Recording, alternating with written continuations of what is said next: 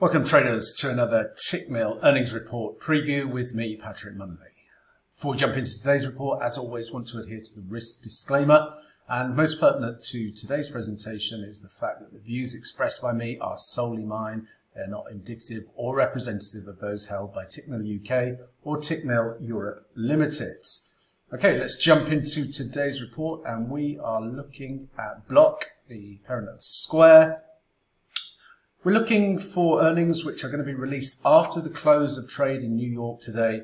Earnings per share of 17 cents on revenue of 4.38 billion. Would highlight there is a whisper number that the EPS could be as high as 19 cents.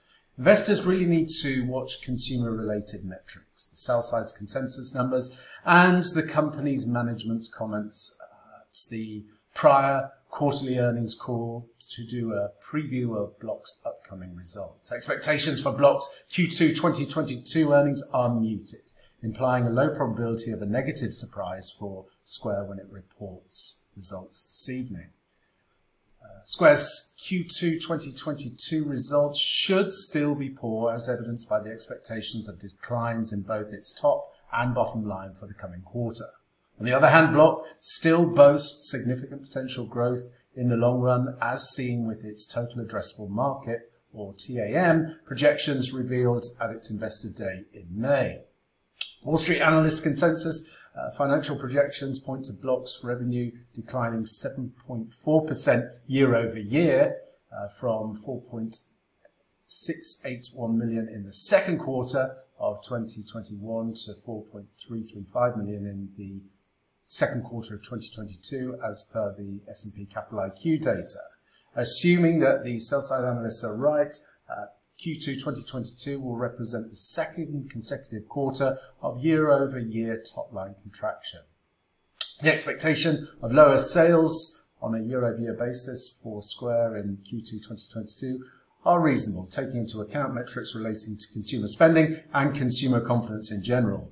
A July 28th, 2022 Reuters article noted that the growth in the US consumer spending for the second quarter of 2022 is likely at its slowest pace for 2 years. US consumer confidence has declined for 3 straight months from May to July in this year. Given that the users of Block's Cash app in general tend to be younger and less well off, the company's top line is more likely to be adversely affected by weaker consumer confidence and a reduction in consumer spending. Block is also expected to deliver weaker profitability for the upcoming quarter, as per consensus estimates obtained from the S&P Capital IQ. Square's EBITDA is forecasted to fall by 62% year over year to 137 million in the second quarter of the current year.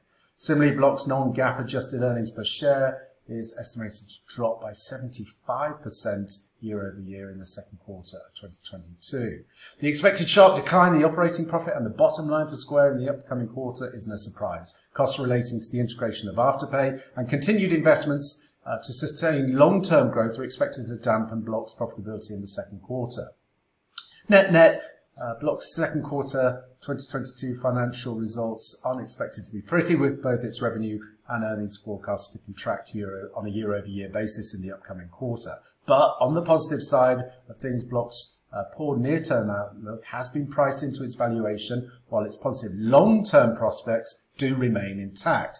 Let's take a look at some of the statistical trading patterns that we can identify around Block earnings. Square shares have moved higher in the immediate aftermath of earnings, 9 out of 12 previous reports. On average, the stock has moved up 4.5% in the first day of trading after the company's earnings report. Based on the previous 12 earnings releases, Square is more likely to trade lower one day after earnings for an average loss of 2%. On the average, the stock has moved lower by 5.1% 1 week after earnings. From a volatility perspective, options traders are pricing an 11.5% move on earnings, and the stock has averaged an 8.8% move in recent quarters.